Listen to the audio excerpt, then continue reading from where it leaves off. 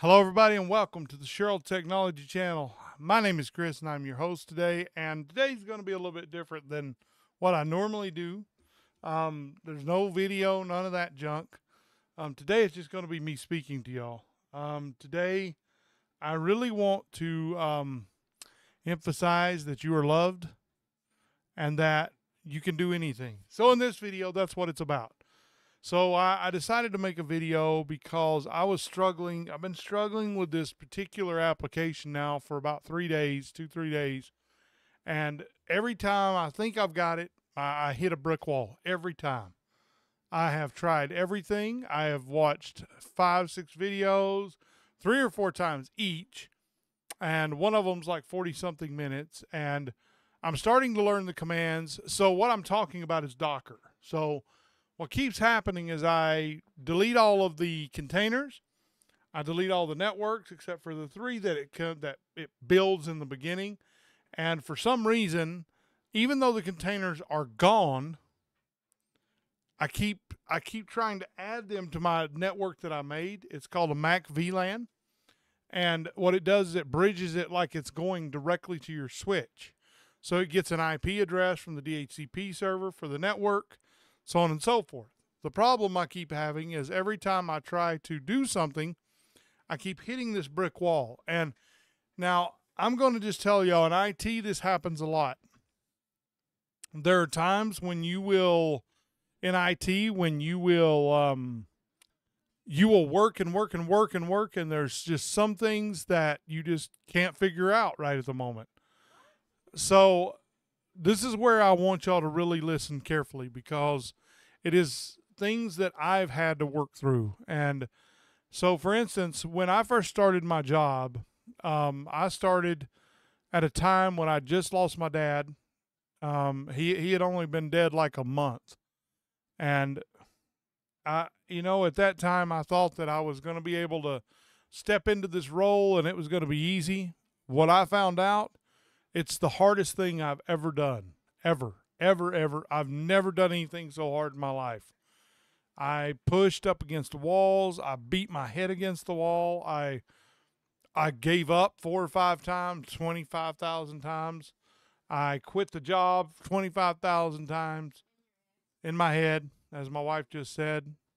So she should come over here too and do this video with me, because she knows a lot about this stuff. And I complained and griped and moaned and whined forever and ever and ever. And it wasn't until I finally decided one day that I was going to push a little bit. I'm like, okay, I think I can do this. A lot of the concepts I know already. So that must mean that I can do it. And what I found out was that, no, that's not always true either. Just because you think you can doesn't mean you can. Now, the lead step into doing something is believing that you can. But that doesn't mean that it's going to be easy for you. And what I found was there was a lot of the concepts that they had, because the place I work, they have a lot of unique stuff. It's proprietary. A lot of it's unique to them. Nobody else uses it, or at least the way that they use it. And so that's kind of why I thought to myself, I got to be able to do this. I'm like, Lord, if there's anything that I can do, the first step was to quit complaining. After I quit complaining, things got easier. So I will tell you my daily routine now versus back then. So now I wake up, I pray every morning for about 15, 20 minutes, depending on what I'm praying about. That takes about 10, 15 minutes. I listen to scripture every morning. I have a Bible app on my phone and I listen to it. And what I have found is that if you do that thing, if you do that and you commit it all to Him and you say, hey, so see, what I'm getting at is that I don't trust myself with information anymore. I don't, because I'm unreliable. I'm a human. Humans are unreliable. Humans are deceiving and deceptive. Humans are flawed. God is not flawed. So I want Him to impart a piece of Himself into me, which He already did when I got saved. But what I'm saying is that if you truly want to take your life to the next level, I'm going to tell you things that most people are not going to say to you. Most people are going to say, oh, well, you can do it all by yourself. And I'm going to tell you, no, you can't. You can only get, there are people who are self-made millionaires. They are not self-made. Somebody helped them to get there. You never can do it by yourself. Remember that. In my job now, I had help from there was one person that stands out to me that helped me more than anybody else. He is a phenomenal person, and I don't know if he's going to watch this video or not. I don't know if he's subscribed to my channel. I really don't know, but Chris Jones, bro, you're an incredible human being. And he is the one that helped me to get as far as I have. He really laid a foundation in me in the beginning that kind of showed me the way that things were run there and the way that things were done. And now I have an extremely good grasp of our infrastructure. I have a good grasp of how things work and how we use things, and it has made it a lot easier because now I can teach other people how. And so that's kind of what this video is about, is really showing you that although it's going to be hard, if you keep pushing forward, no matter how hard it gets, no matter how seemingly impossible it is, remember, there is always hope with Christ. With him, you can never go wrong. Believe me when I say this. My son is a hardcore atheist. My son Adam, my oldest son. And here's what I've found, is that when I present him with evidence, he ignores it. God is real. It is evident. It is obvious by the evidence. I'm a faith-based person, but I am also an evidence-based person. I love science. I love Jesus, but I love science too. And you can love both. And so I really want to explain to y'all how I got to where I am. The first thing was I stopped complaining. Now, does that mean I don't complain occasionally? Oh yeah, I still do it. Lord forgive me. I do it all the time. But I'm trying to get better.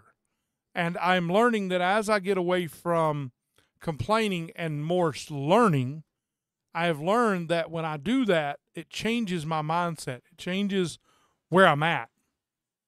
Now, I am going to tell you, Docker is kicking my rear end. I don't know why it's so complicated to me. It's just I can't visualize it yet for some reason.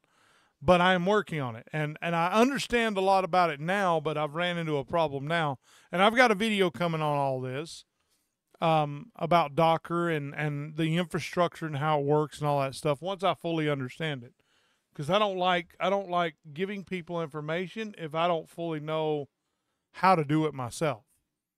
But it is you have your physical hardware, and then on top of that you have an OS, an operating system. So the way it was explained to me is you have an operating system and it divides the operating system up rather than the hardware, which just doesn't make sense to me at all.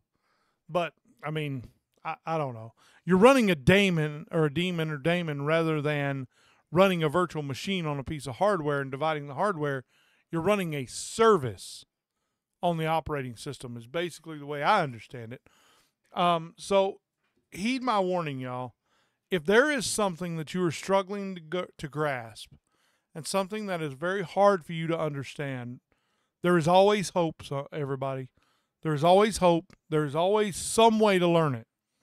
You may not be learning it the right way, the way that you learn. You need to take a different route or go a different way. Maybe you need to spend some time in prayer and ask God what he wants you to do. But I'm telling you that I am in the field that I'm supposed to be in. I love it. And I'm very good at what I do. Does that mean I always get it right? No, I don't. Does that mean I don't fail? I fail all the time. I make mistakes all the time. But what I learn is the one thing that you can't do, if you're going to fail if you don't move forward. If you don't do something, you're already failing. You're a failure already. But if you try and you make mistakes and you learn from your mistakes, eventually you will learn something. Heed me when I hear my warning when I say this. Keep moving forward. Don't look back at the past. The past brings nothing but the past. The future is where you need to go. Live in the moment. Do as much as you can today, and let tomorrow and yesterday worry about itself. And that is all I have for y'all. Keep moving forward. Thank y'all for watching. Like, comment, subscribe, and remember, the Lord loves you so very much, and so do I, everybody. I love you, and until next time, my name is Chris, and I'm the host of the Cheryl Technology Channel, and until next time, peace, everybody.